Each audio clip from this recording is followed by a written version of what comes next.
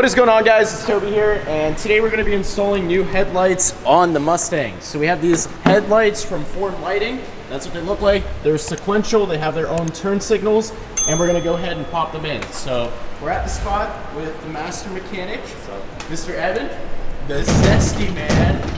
Starbucks. And we're going to jack the car up and get started with removing the bumper. So to take off the bumper, yeah, you just pop. Oh my god. Pop flip just hit me in the head. It's really simple. Keep these. I'm not trying to lose those. And then just pull up. Evan, we don't have a 7? Bro, I have the 7. I think the 7 is for those. I could be wrong though. It might be an 8. From what I remember, it's a 7. For this. I shouldn't see none. Damn, that thing ran through, bro. Christ, man, who freaking rammed this crap in? And it was an 8, not a 7. But yeah, efficiency. Look at it. Yeah. Smaller. That's like a 6. That's a nice, yeah. That's weird. Yeah, it's a nut with a bolt on it. An independent washer. Really? I thought it would be, yeah. So he's getting them out from the fender liner right now, Evan. So it connects from the bumper to the fender. And we don't have any fender liner in right now, but yeah, you guys get the idea. It's right behind there. There's 2 bolts, right? Yeah, there's 2. And then a Christmas tree clip. Yeah. And that's it. Then we can drop the bumper completely. Getting the last bolt off here on this side. Yeah. The job on this was bozo as f. My job, obviously. That's what I'm talking about. Oh, the Christmas tree clip? Yeah.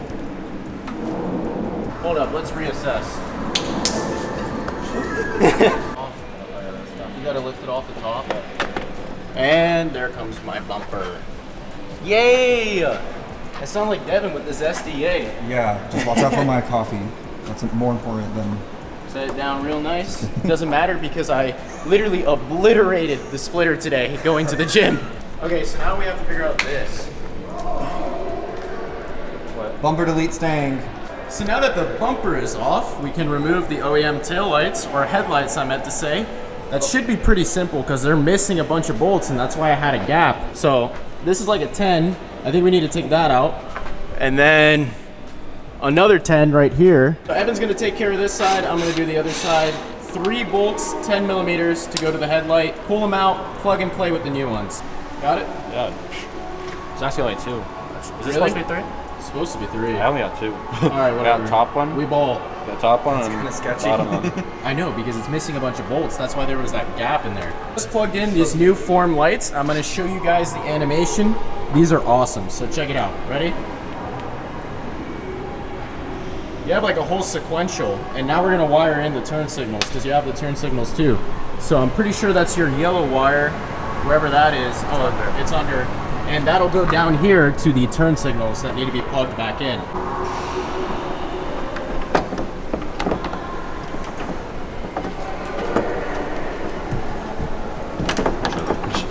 Right now we're mocking the test fitment just to make sure that the headlight fits right. Yeah, it'll fit right. I saw it already. Evan's about to do the most satisfying part on the second headlight.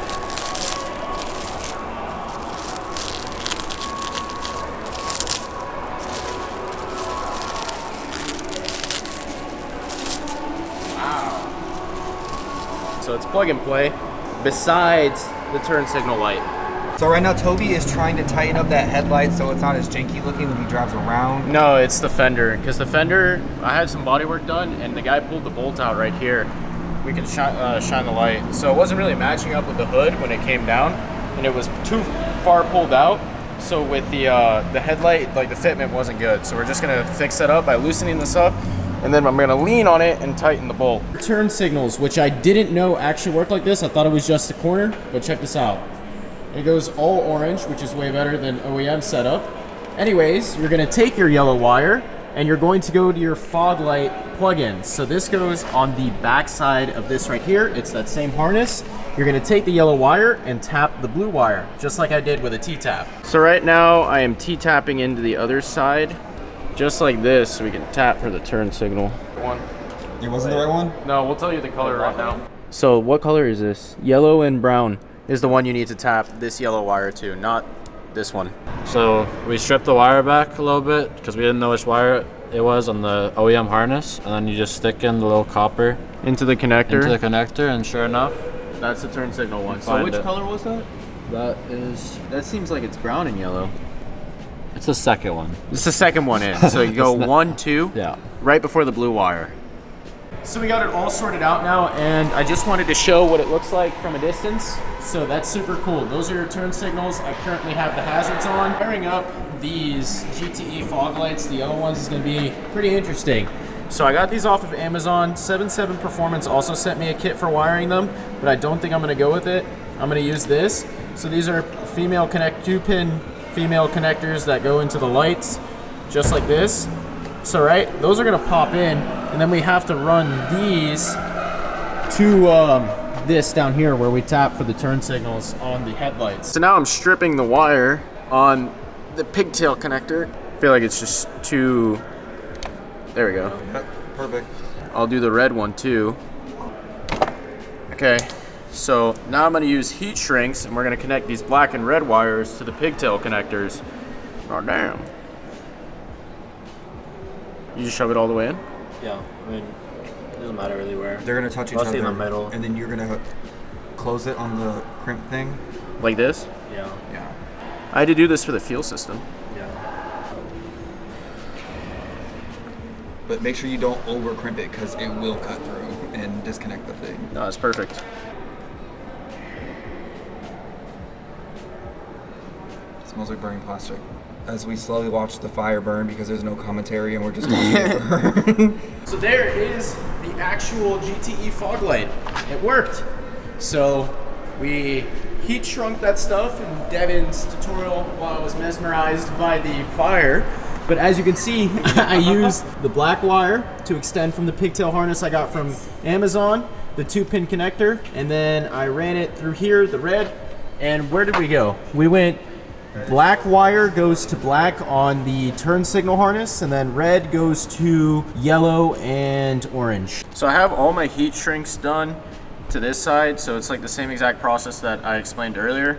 But I just wanted to reiterate this. You probably want to wrap it up just so that moisture doesn't get in here.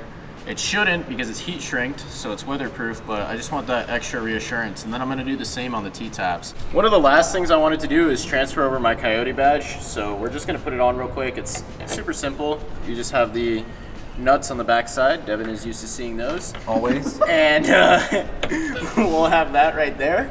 And then we'll be ready to go to the meat riding convention after this. What was that? Who? Yeah, I don't know who.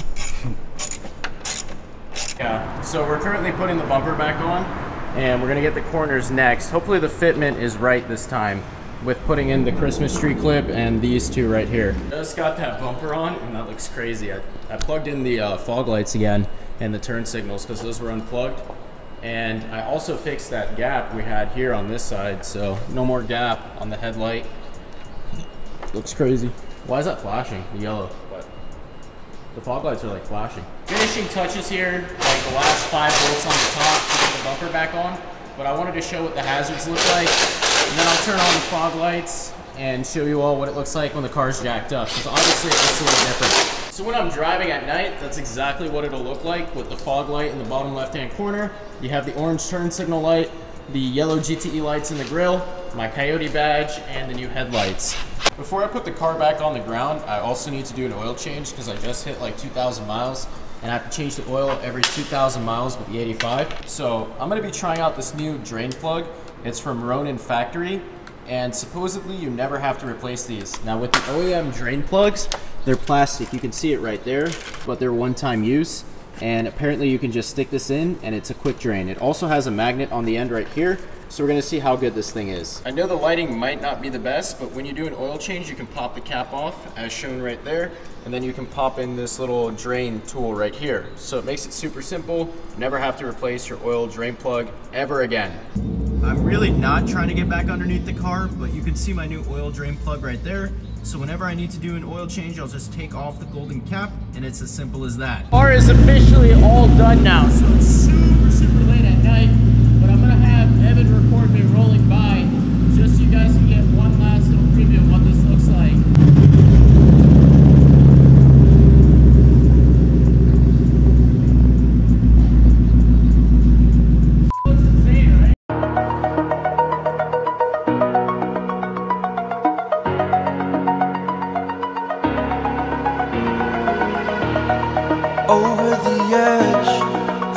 like I'm floating through the air.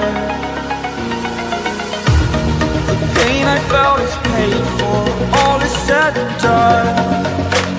Oh, I am restricted, fixed upon the web. I need to kick the habit that my mind is breathing in. Break out, I've got to. So on that note, we're gonna go ahead and close out the video. It came out freaking insane. I'm really happy with how it looks. So hit up 7.7 Performance, hit up Form Lighting, and I will see you guys in the next video. Please remember to comment, like, and subscribe.